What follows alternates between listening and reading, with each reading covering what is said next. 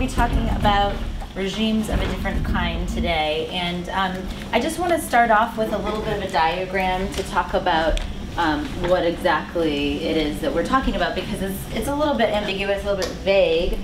But we're talking about struggles that are not anti-dictatorship, not state governments and people opponents, like, one versus the other. So and I know we've been talking about that model a lot. A lot of this literature in strategic nonviolent action does come from a model that sort of has this people-state relationship.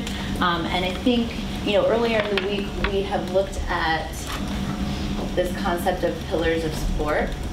I'm going to draw a quick picture where, this is the dictator or the government, the state itself. These are some of the pillars. Maybe we have the police, the education system, security forces, etc.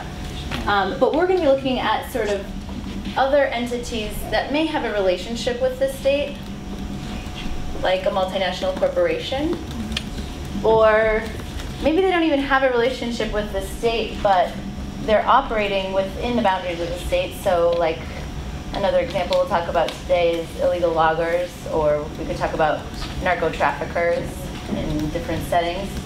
But these aren't the only other types of struggles that we face. So if we have sort of like the people down here who are being affected in this system of the state, but then we also have corporations who have a relationship with the state who have effects on the people as well. Or we have these sort of independent groups that are operating, maybe not in relation to the state, also affecting the people. And I think there's other struggles too, like we can talk about anti-corruption struggles, struggles against... You can talk about struggles against multinational corporations, for example, in Bolivia and Cochabamba. How many of you have heard of the example in 2000 where the water system in Cochabamba, Bolivia was privatized, water rates went up 1,000%, and people organized and rose up against it and were able to reverse that contract. Or struggles against nuclear power corporations. My good friend and colleague Al Giordano spent a lot of time organizing a few decades ago against nuclear power. Right now in Canada and the United States, there are many groups right now organizing against hydraulic fracturing or fracking, which many of you might know about, which is a kind of extraction of natural gas from the ground that involves the injection of a lot of very toxic chemicals into aquifers. So people are organizing against companies that are involved in that. And sometimes you'll have to somehow work or take into account the role of government. For example, governments regulate laws concerning fracking, but your primary opponent might be a gas drilling company in a particular area. So there are lots of different kinds of examples of that. Yeah, and so what we see is that oftentimes where there is either a lack of governance by the state, or in some cases an absence of governance from the state, there are rights abuses or conflicts taking place at local and national levels that are not necessarily, as Greg is saying, with the state, but is a result of the lack of the state doing its job. So in the case of corporations, oftentimes this relationship is affecting the state's ability to do its job in protecting its citizens, because it kind of prioritizes the corporate relationship over the people. So these are just a couple examples we want to throw out for you guys, because we're going to start with a little bit of an exercise this morning. Yeah, now we're going to play another little bit of a game. We have these Post-it notes here, and we also have a map here. And what we'd like to do is we'd like to ask you to break out into groups of about 3 or 4 people for just about 5 minutes or so, and think about some of those kinds of struggles that you might know about, not just going on currently, but that you may have known about or heard about or participated in throughout history. These kinds of struggles against an opponent which is not directly the state. So what we'd like you to do is write on these Post-it notes who was struggling, who their opponent was, where it was in the world, and around what time period. Yes? Just a quick question. Does that include like subsets within the government? Like if the movement is targeting a particular section of the government, or is that also excluded? Well, the goal is to have the opponent be primarily Non-government. non-government. Okay, cool. But obviously, like we just said, it might oftentimes involve two opponents at once. But the primary opponent is something that a non-governmental organization is, or something that is not a government, is engaged in. Okay, So the primary opponent is not the government. Cool, thanks. Okay. So, if you want to start. Could you just mention those questions? I mean, what all we need to write, Sure. what the information that Okay, you want to so who was struggling? Who was the opponent? Where in the world was it? And when did it happen? So if you guys start to organize yourselves into groups of 3 or 4, please, with your neighbors, don't get up and move around. Just whoever's next to you. And also, I know some of you are leaving Boston in a few days. Don't use the Post-it notes for shopping lists or anything like that. I'll come around with you. Okay, so as we obviously saw, there are no shortage of these kinds of struggles around the world. There are many, they're varied, and they're all around the world. We thought we'd just go over and name a few of the struggles that you've put here on the board. Just because it always doesn't have a somewhere else. For example, Latin America and China. This one's Australia as well. Oh my gosh, there are some big gaps. There are some big gaps, yeah. Okay, I think Mary's put on for example. Mary put down the example of the Egyptian pharaoh ordering Jewish women to kill their firstborn in 1300 BCE, and women disobeyed. So yes, that's a form of nonviolent resistance. Some of the more current struggles include environmental groups struggling against dam building in Iran, a struggle that has gone on from 2002 to the present. In Colombia, we have trade unions struggling against Coca-Cola Corporation. We have, if we could have silence, please. We have in Mongolia gold mining companies, people struggling against gold mining companies right now. In West Papua, people struggling against the Freeport Company, and we're going to hear more about that very soon. Farm laborers getting unfair wages in the grape industry in the 1970s. And people organizing against Japanese whaling in the Pacific Ocean. It's gone on from the 1980s to the present. So we have most of the world represented here. And we've got quite a number of struggles. And at the end, when we go into Q&A, we might talk a little bit more about some of these specific struggles. But as you can see, there's no shortage of these examples. And Althea is going to tell you more about one struggle that she's watched very closely. Great, thanks. So yeah, I mean, I think what we would like to do here is just really harvest some of the examples that you all know, so that we can also be speaking to examples that resonate with you and that you're familiar with.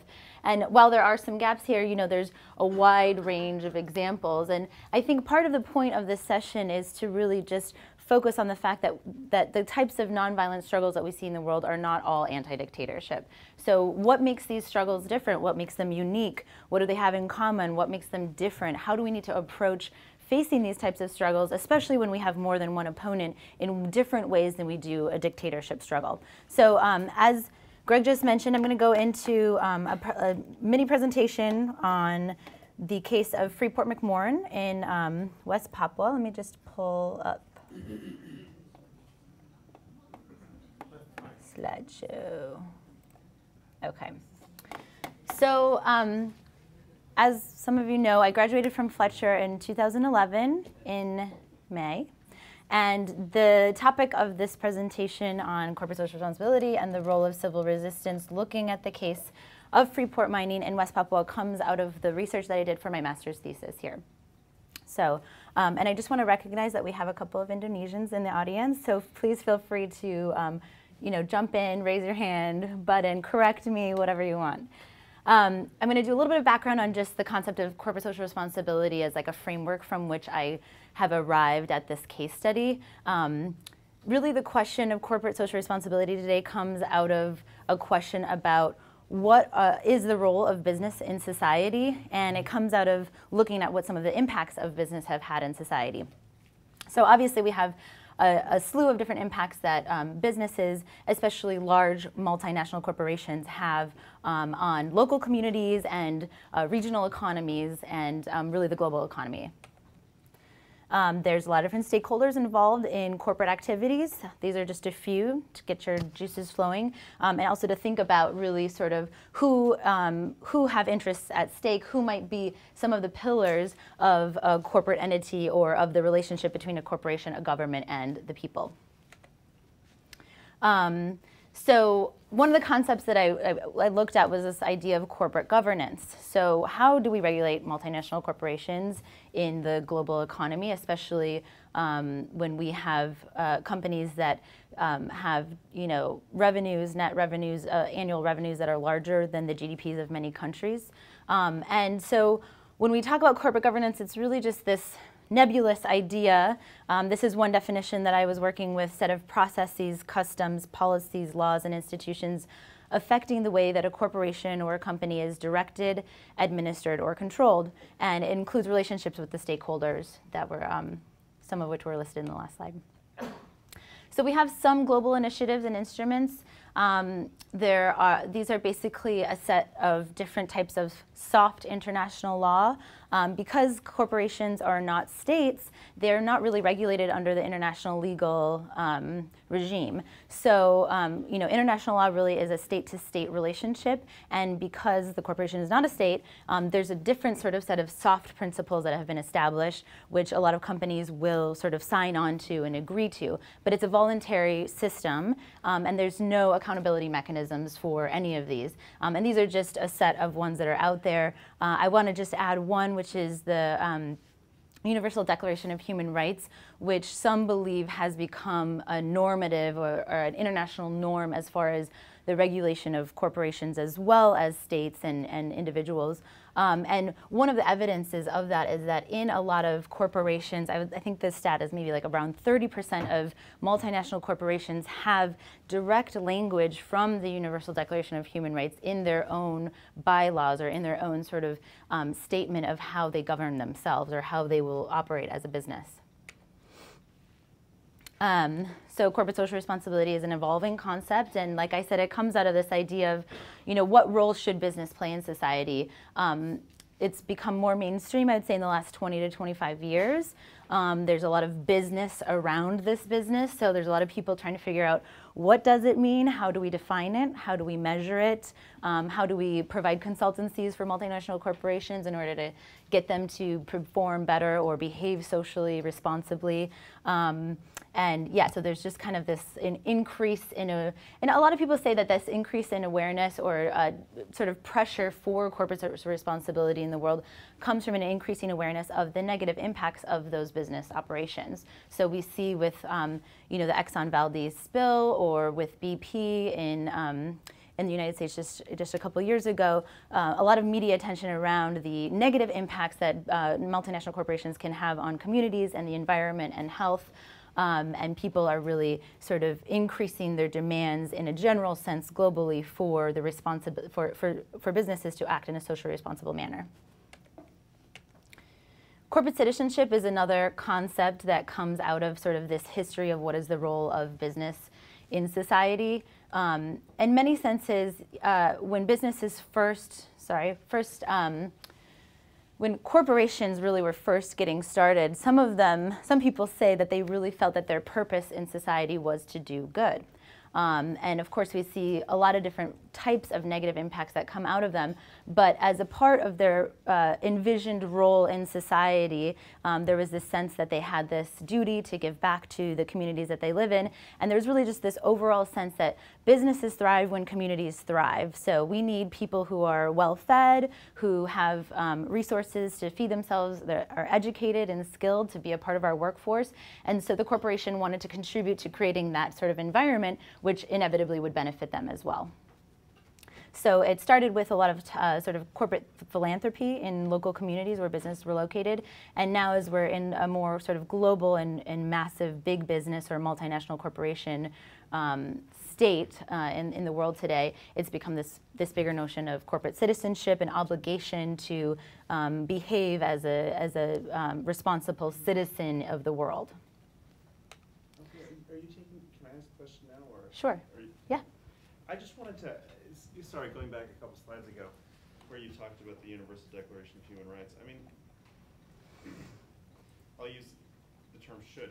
Shouldn't it be government's responsibility to regulate these corporations, and therefore governments that have been signatories to various instruments or agreements should make them binding on those corporations, or at least enforce them? Yeah, so I think I'll probably address it on this challenges slide itself, but yes, like the way that international law works is that a state should be regulating that business within its own country. Right. But it becomes very complicated when you have a corporation that's based in the United States that's operating in Indonesia, and neither of those states has a desire to bring that international legal body or that sort of that group of principles and laws. Neither of them have an interest in bringing those issues, into the sort of international legal mechanisms space. So there's really, so yes, and then in addition to international law, we have the domestic law of both countries, and we see in many cases that the host country, in this case it will be Indonesia, also doesn't have much of an incentive to enforce its own domestic laws on this corporation, because the benefits that they're getting from that company really outweigh in terms of the way that they might evaluate why they might regulate the company or not. They're getting too much money, too much revenue, too much incentives from that corporation being there, and part of that comes out of the power relationships that exist because of the power of the multinational corporation in today's world. So I'm just going to go through a couple of, does that answer your question? Mm-hmm. Okay. Yeah, I mean, I was just pointing out, what should be an instrument, and then of course, in actuality, is it an instrument? Exactly. So we're finding that also with the voluntary mechanisms that I listed earlier, which is that, the voluntary mechanisms or principles that companies sign on to, they just don't work. And they don't work because the companies sign on to them, but in many cases, they're just not adhering to their own agreements. So some of the challenges that we have with this model of corporate governance or corporate citizenship is that despite the fact that corporations might have a strategic interest in doing so, they are not performing in socially responsible ways. And this is not across the board, but in this research that I did, I was looking primarily at extractive industries and specifically mining companies. So these global instruments, the international laws, are non-binding on corporations, and there's a lack of incentive of these states to enforce those international laws with each other, a lot of times for political reasons. There's an overall lack of accountability mechanisms for corporations. The host governments, in this case it will be Indonesia, they have a vested interest in having that mining company there. They need foreign direct investment. They get a lot of monetary benefits from that company. Sometimes they're a partial shareholder in the company, in this case they are. And they really see that as their primary interest over sort of some of the negative effects that can come with that same relationship.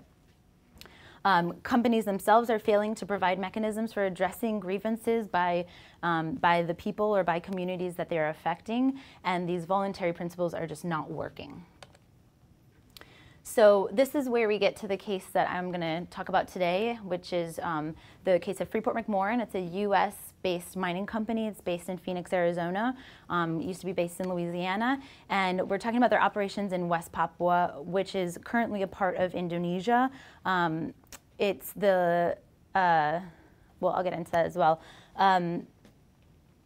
The Freeport-McMoRan mine in West Papua is the largest copper and gold mine or reserves in the world today. It's in a country or a part of Indonesia. It's called West Papua, or Papua and West Papua are two provinces together, that has an indigenous population. It's a very remote location. Freeport has a very long history and record of vast environmental abuses, environmental destruction, human rights abuses, land seizures that were allowed during the Suharto regime in Indonesia that did not involve the free, prior, informed consent of the communities there. There are really deep historical grievances in Papua. Papua right now has a pretty massive nonviolent movement for independence within which the resistance that I will talk about today sort of exists. So you have to look at sort of the bigger picture. I'm going to be looking at two campaigns that deal very specifically with Freeport, but it's in the context of a desire for West Papua to be independent that these sort of deep historical grievances exist. There is a lack of international pressure on the company or on Indonesia at all to do much in Papua. It's very much a sort of unknown struggle to most of the world. And so this movement for independence is happening sort of overarching, and within that there are actions that are being taken against Freeport because of the relationship that it has with the Indonesian government, which makes them sort of intertwined as far as their struggle for independence. And we see an asymmetric conflict. This is something that we talk about in terms of why people use nonviolent actions. We have a very powerful company that is operating in a remote area, and the people have very little leverage against that company in terms of sort of the power relation between the company and the government and the people. So I wanted to put up a map because some people don't know where West Papua is. It is, I don't have a pointer, but we're looking at the western half of the island of New Guinea. So we have a bunch of islands that make up Indonesia up there, and West Papua is really this lighter portion before you get to New Guinea, Papua New Guinea. So the history of Freeport-McMoRan is really important because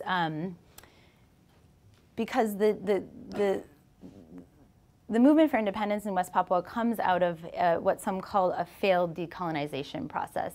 So the Dutch were the colonizers of Indonesia, and during the decolonization process, Indonesia wanted to assume West Papua as a part of Indonesia.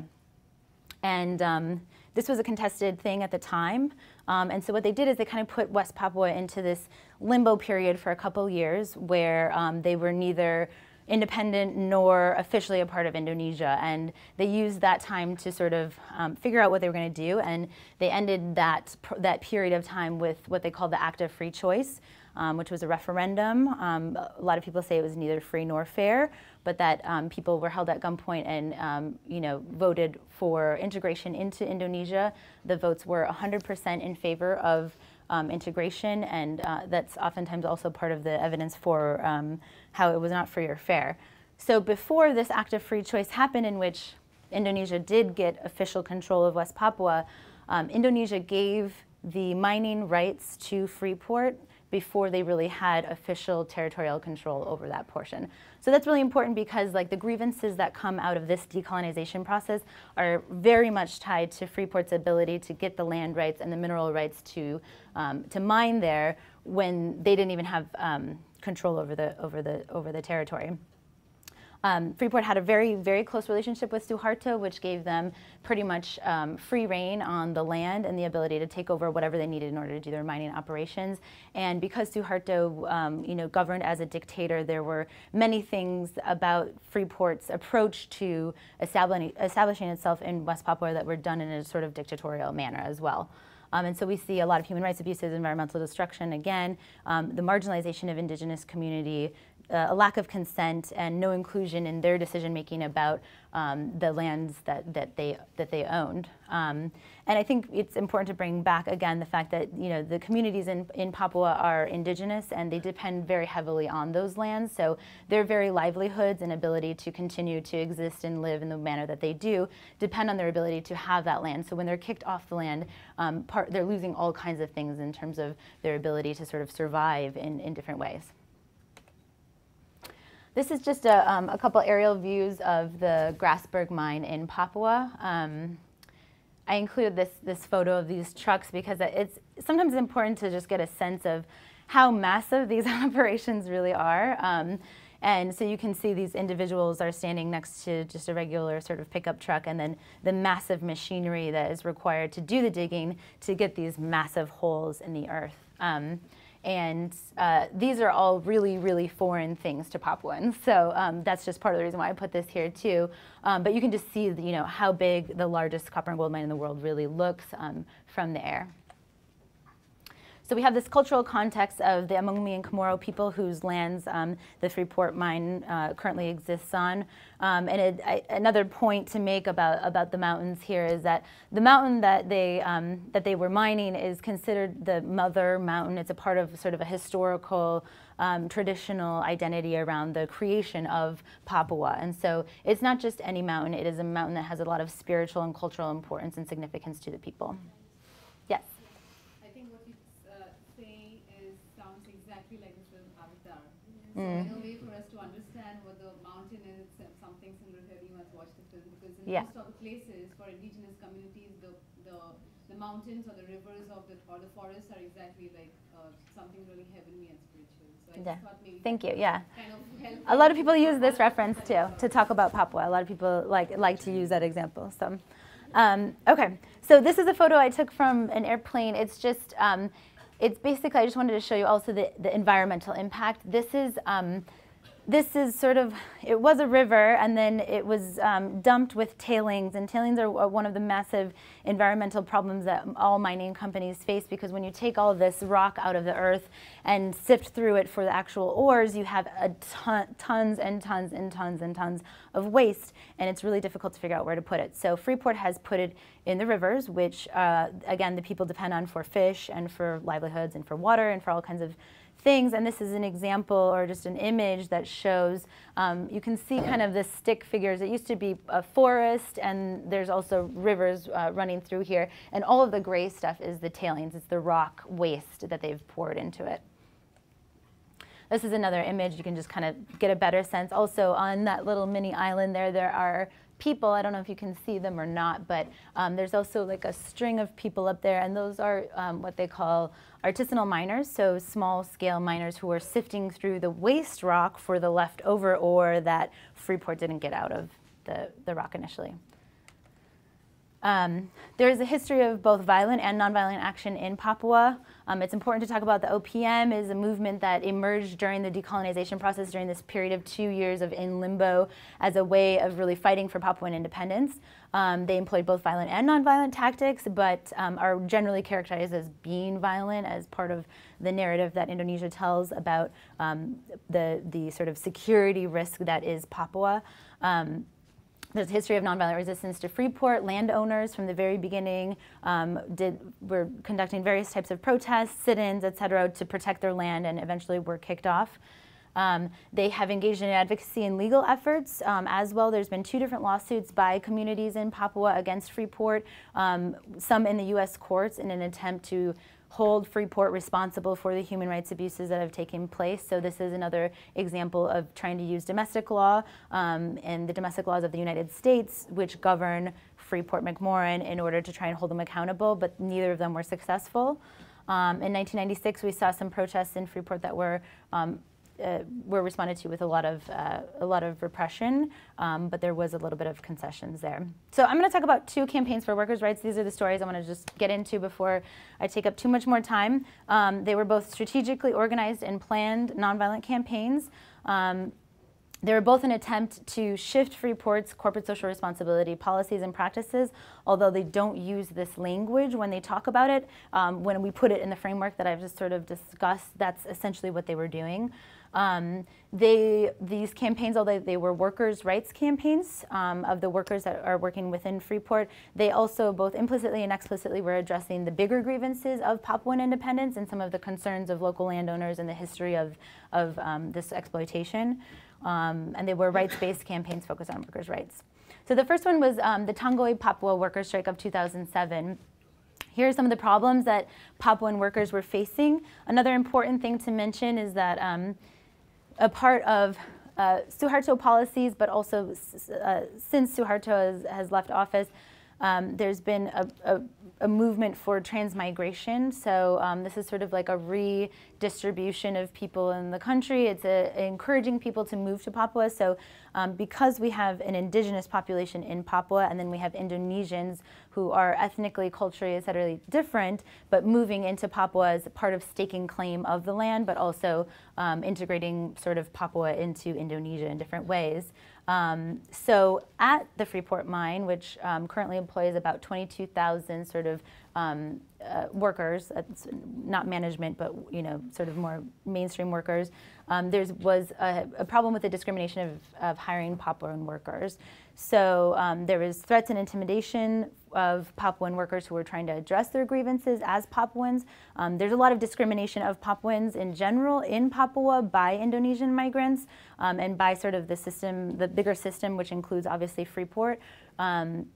They were having a difficulty getting hired, promoted, getting sort of worker development in different ways, or learning new skills. And because of this influence and influx of Indonesian migrants, the percentage of Papuan workers versus Indonesian migrant workers was something like 20% to 80%, even though Papuans at the time outnumbered the Indonesian migrants as a population. So there was this preference for hiring Indonesian migrant workers, and the Papuans wanted to have more people working within the mine. So they formed a union called Tanggoi Papua that was a Papuan-specific union. So it was organized and for Papuan workers in response to these issues. When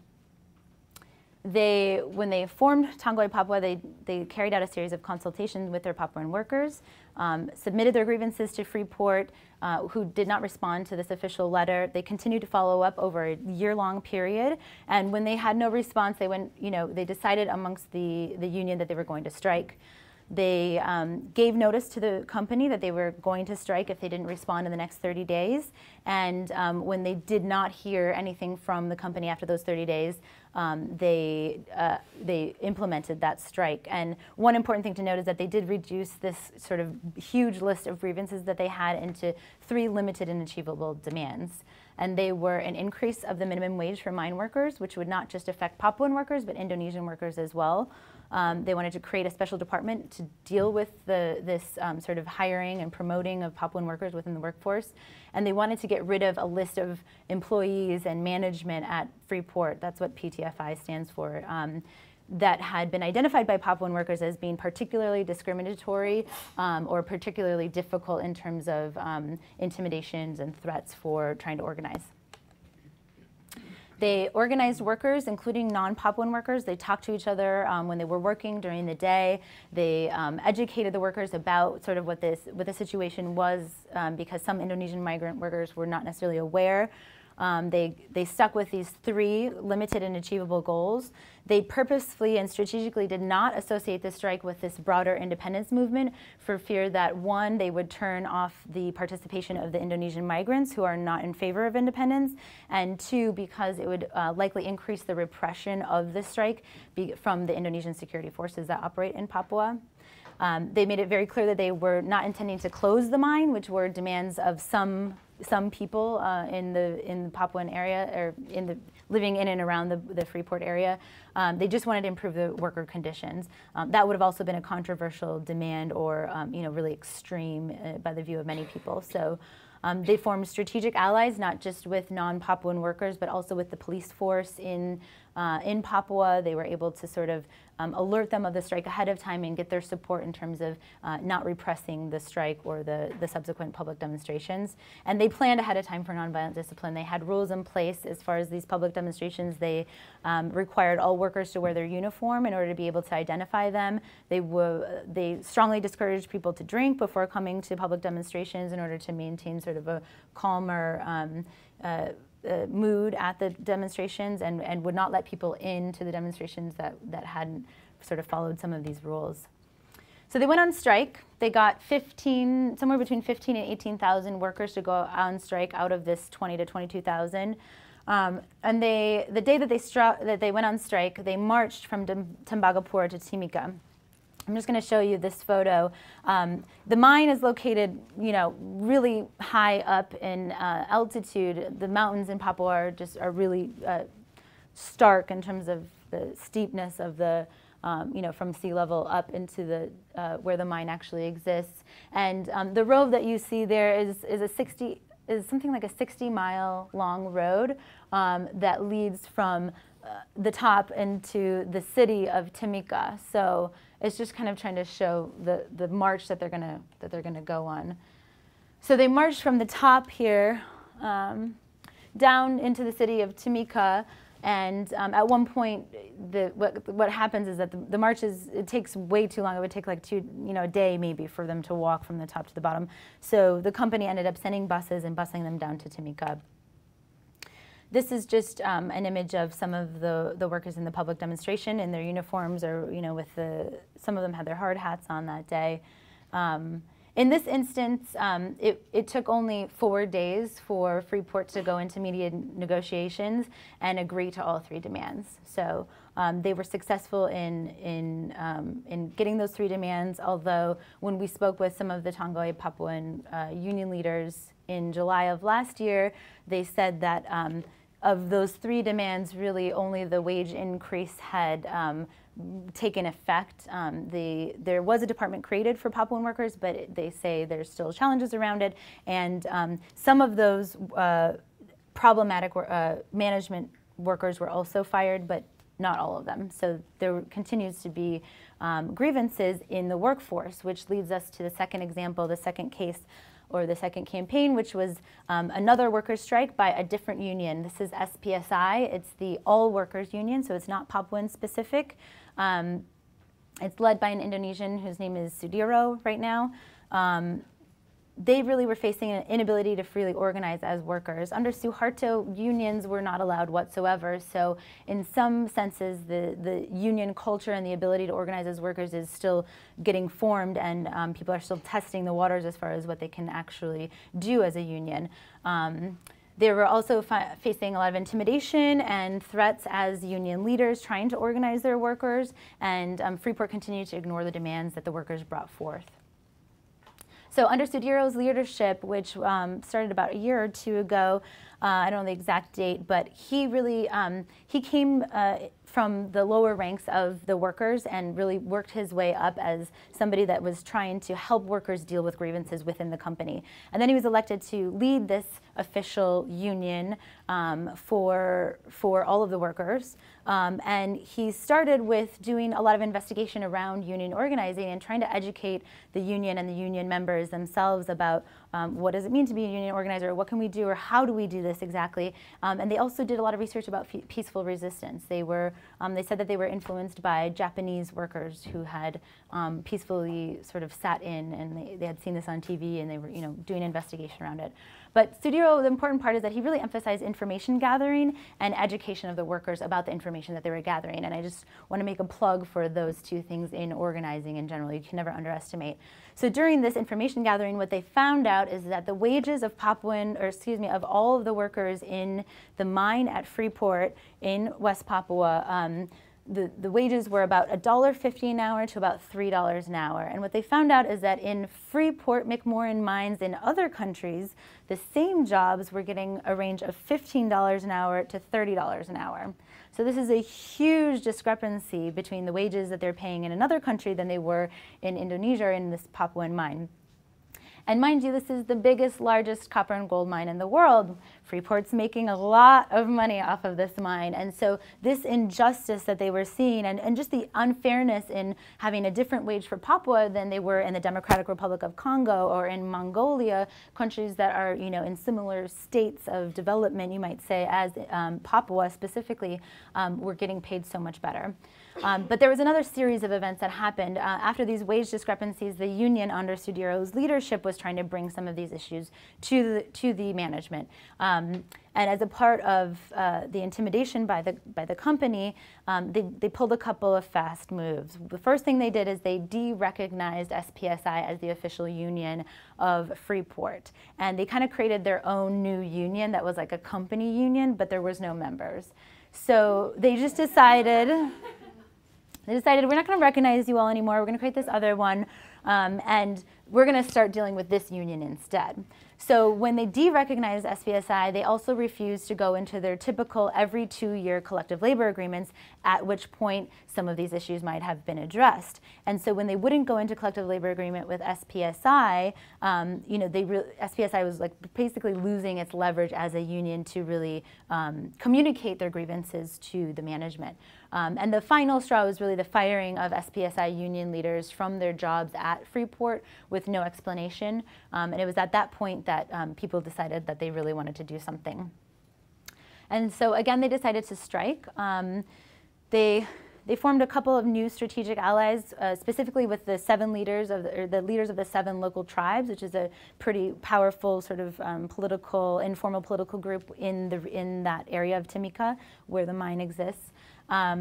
When they voted within the union, all representatives voted 100% that they wanted to strike. On July 4th of last year, they went on strike. There were around 12,000 members of SPSI at the time after they had done this sort of educating and organizing in order to grow their union, and almost 100% of those union members participated in the strike. 8 days later, Freeport agreed to enter into the collective labor agreements with SPSI and to sort of re-recognize them as a union temporarily during that period of the collective labor agreement. But the negotiations failed pretty quickly. It was clear that SPSI, who was armed with this information about the wages in Mongolia and DRC, had really radically different expectations for what kind of wage increases they were going to get in these negotiations than what Freeport was really going to be willing to give. SPSI felt that Freeport was not negotiating in good faith, and so they went back to their union leaders and to their representatives and to the workers, and they went for a vote, and it was a unanimous decision to strike once again. The second part of this strike is a 3-month-long workers' strike. It's the longest workers' strike or industrial action that's ever taken place in Indonesia. There were a series of things that happened, and I'm going to try and keep it simple and wrap up real quick, but essentially Freeport stopped paying workers who were striking, which is in violation of the law in Indonesia, and the way that they went about doing this was saying, well, we don't recognize SPSI as an official union, and so therefore we don't have to pay them for their not working because they're not actually doing it within the legal system either. There was a letter from SPSI at this point to Freeport management, Indonesian government officials, and the president of Indonesia explaining again what their demands were, what the issues were, what the problems were, and why the negotiations had failed and what they were still demanding. The International Federation for Chemical Energy Mine Workers is an international body that sort of international body for workers of these types of companies, issued a letter in support of the striking workers. There was a public statement by the CEO of Freeport, reiterating their commitment to the Papuan, to all of the workforce at the Papua mine in Grasberg. The Indonesian energy minister also made a statement around this time in which he, stated that the Indonesian government was losing $6.7 million a day because of the strike.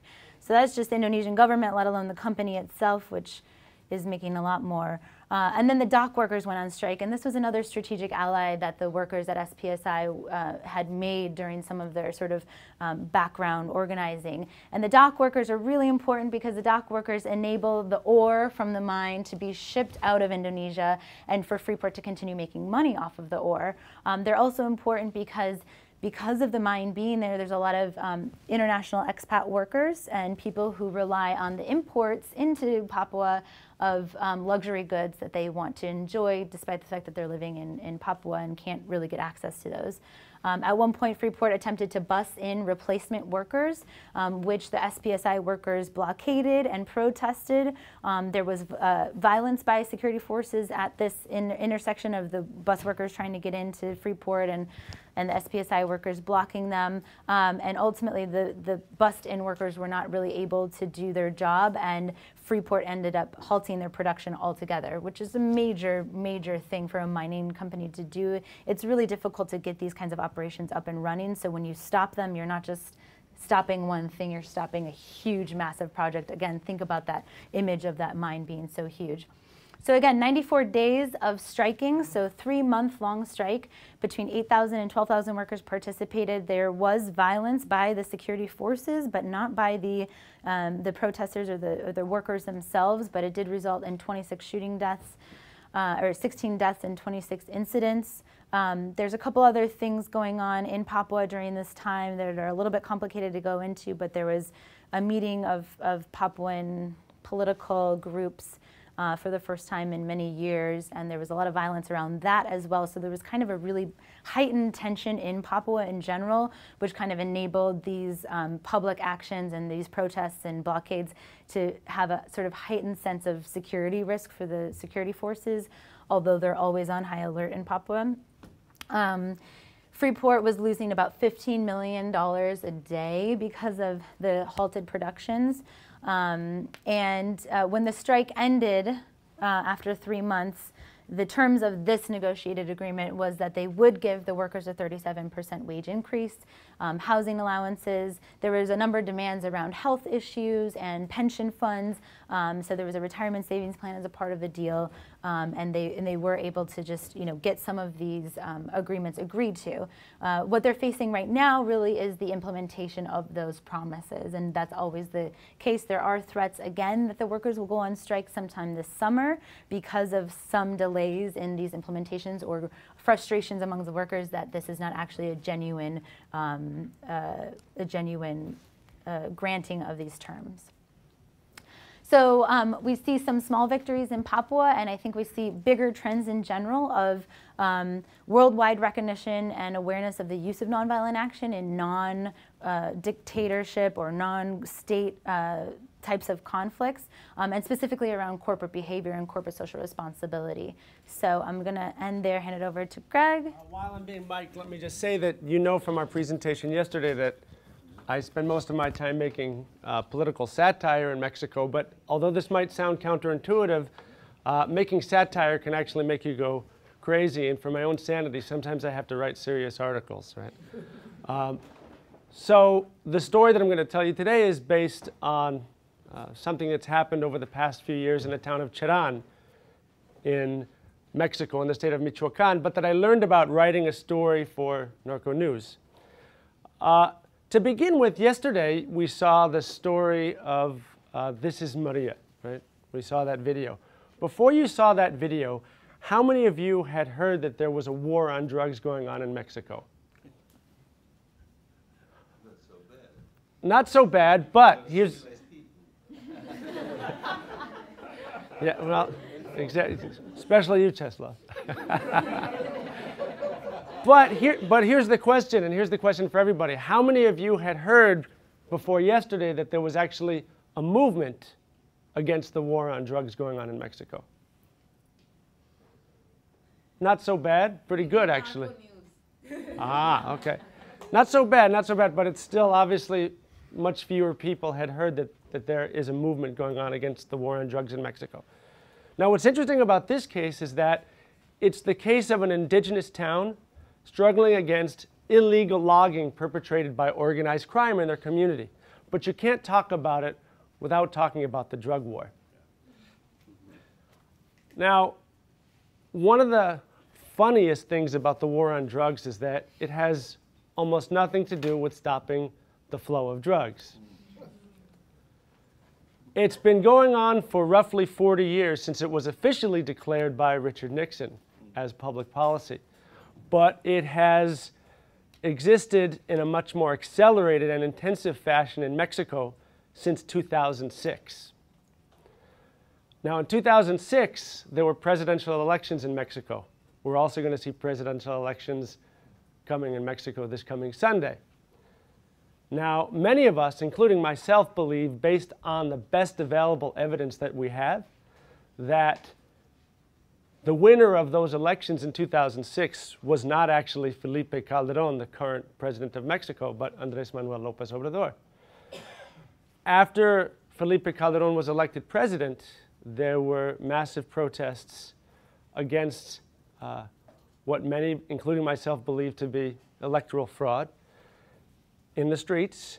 And when Calderón did finally take office, he had to do so literally under cover of night. He had to run into the Congress at 5 minutes to midnight, give a kind of abbreviated 30-second version of his swearing-in ceremony and run out. So he came into the presidency extremely, extremely weakened.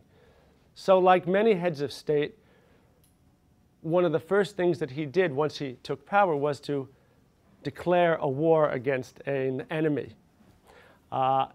His official rationale for that enemy was his official enemy was what he called organized crime, and he said that in order to combat organized crime and drug trafficking organizations, that he would start to use the military, the army, to do police work in most parts of the country to stop those drug trafficking organizations and to stop organized crime.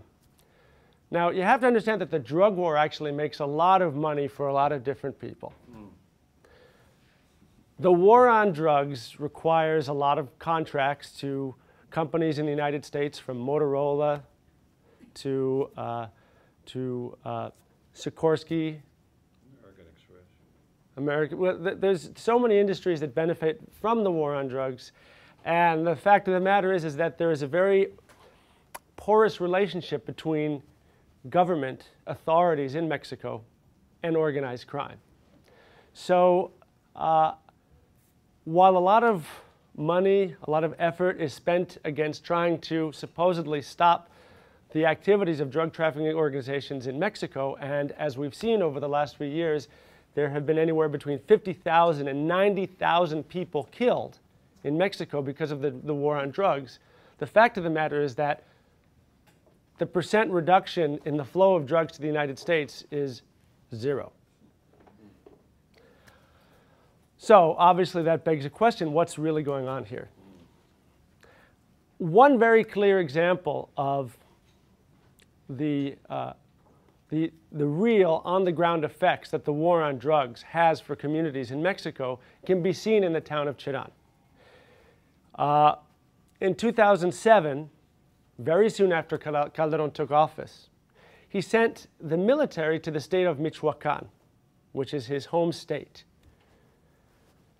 Now, Michoacán is a very politically volatile state because there's a rivalry there between his party, the PAN, the National Action Party, and the PRD, the center-left party that currently holds the governorship there. The town of Cherán got caught in this crossfire. The town of Cherán is an indigenous Purépecha town. It has about 18,000 inhabitants. And at that time, in 2007, it had roughly 28,000 acres of, or 27,000 hectares rather, of communal land, most of it forested. 27,000 hectares, if I remember correctly, in my conversions, is roughly 66,000 acres, more or less. Now, it's a town that makes its living off of commerce. It's an easily accessed town that is a gateway to much more rural and much more difficult to access communities in the forest and in the mountains. So it makes its living by selling goods and wholesale items to a lot of those communities. They don't generally engage in commercial logging. The logging that they do is sustenance logging.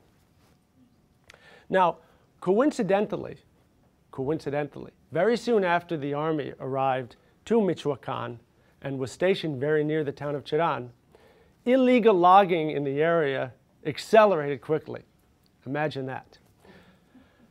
Now, from 2008 to 2011, of those 27,000 hectares of forest that belonged to the community, 20,000 of those hectares were logged. 20,000. So that's 3/4 of their, roughly, of their communal land. The forest is very important to them for all sorts of reasons, culturally, spiritually, ecologically. And not only that, when organized gangs came into the town and into the forest to log, they would also harass, rob, and do worse things to members of the community. In 2008, the community got fed up and started to confront the loggers in the forest, and 3 people from the community were killed. Outraged, the town spontaneously decided to temporarily occupy the city hall in the town. But this was more or less a spontaneous uprising And there wasn't much organization or planning involved. Now, again, I want to be clear. I have no proof that the military is involved directly in illegal logging there. I have not seen direct proof. Some people suspect, as people do from the town, that the military is involved in protecting those that are logging there. But at the very least, what is unquestionable is that the military is not suited for police work. It never is and never can be in any country. Armies are trained to bomb buildings, go in and fight an enemy. They're not trained to do police work. So this can never work. In 2011, the town decided once again to confront organized crime in the town. But this time they did so in a much more different way, in a much more organized way. Women and older children from the community confronted loggers as they were coming into the town and told them that they were sick of what they were doing. They removed the mayor from office. They occupied the offices, saying that they had enough evidence to prove that the municipal offices of the town were protecting the loggers. They set up 200, you could say, this is an interesting thing, they called them campfires around the town to watch the activities of people coming into the town from the outside. Now this is really interesting because there's a long history of indigenous communities and communities in general in Mexico facing corrupt authorities that decide to set up their own security in their towns.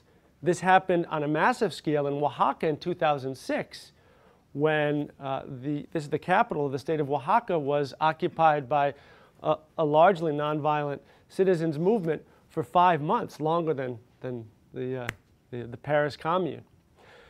They called them barricades along the town, and this gave the commercial media a chance to really demonize the concept of what a barricade was and makes them seem like they were militant, armed checkpoints throughout the city. It was a very smart use of language in the case of Cherán to call these, what essentially were barricades, to call them campfires, because what does it make you think of? Marshmallows, right? In fact, actually, we're toasting marshmallows. Women and children would take shifts alongside men, telling stories, cooking food, having fun, talking about their own history and culture. And there was a kind of civic renaissance in the town of Cherán while they occupied these campfires around the town. Now, I verified several times if there really were 200 of these campfires around the town. It was hard to believe at first because in a town of 18,000 people, that's a lot of people getting involved. Now, what I think that tells you, though, is that one of the most beautiful things about nonviolent resistance is that so many people can participate. Right? And toast marshmallows, of course. Now, what happened? When it came time for elections to take place in November, the town said that they did not want to elect a mayor. They wanted to have, they wanted the government of their town to be consisted of a council of 12 people from the town, a governing council that was based on what in Mexico was called usos y costumbres, or traditional ways and customs.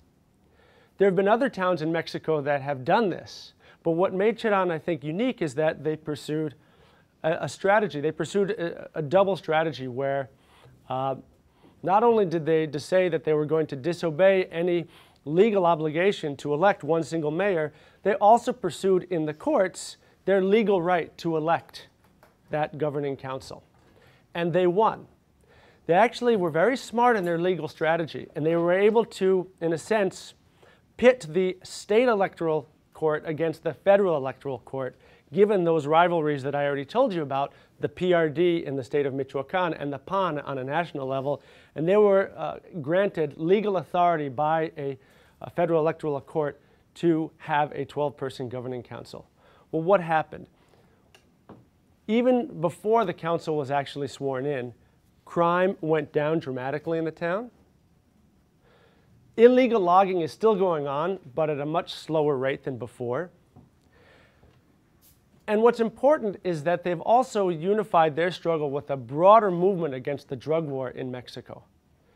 As I said in the beginning, many of you have heard about the drug war, and the narrative is often cast in terms of so many dead, this many people died, this is horrible, this cannot be won, we have to keep with the same failed strategy. And what Cherán offers is an actual example of people organizing, taking things into their own hands, and winning. And so it's become one of the most important components of a broader movement against the drug war in Mexico.